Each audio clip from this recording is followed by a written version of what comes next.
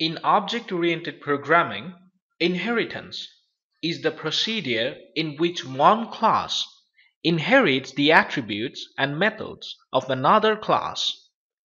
The class whose properties and methods are inherited is known as the parent class. And the class that inherits the properties from the parent class is the child class. Let's see an example in Python to understand what inheritance is. We are creating a class named laptop. It has a method named parts. It simply prints the name of the common parts of a laptop. Keyboard, display, and motherboard are the common parts of a laptop. Now we can create an object of the laptop class.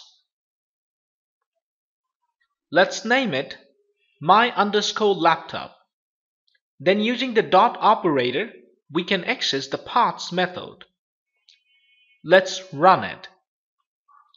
We can see keyboard, display, and motherboard on the terminal window. Now create another class, desktop, and define another parts method. This method prints the common parts of a desktop, which are keyboard, display, and motherboard. Let's create an object of the desktop class and access the parts method using the dot operator. Now run the program. We've got the output on the terminal window.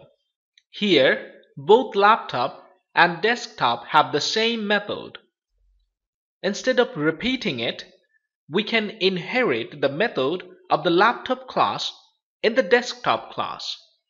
To do it, remove the method from the desktop class, copy the name of the laptop class, and paste it here in a parenthesis.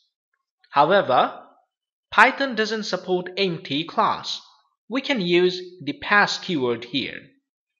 Run the program.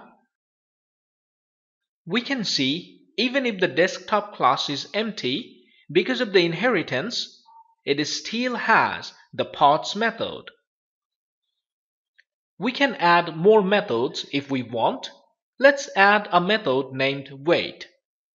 It prints desktops are heavyweight. Then access the weight method using the dot operator. Run the program, and we can see here desktops are heavyweight. I believe now you know what is inheritance and how to apply it in Python.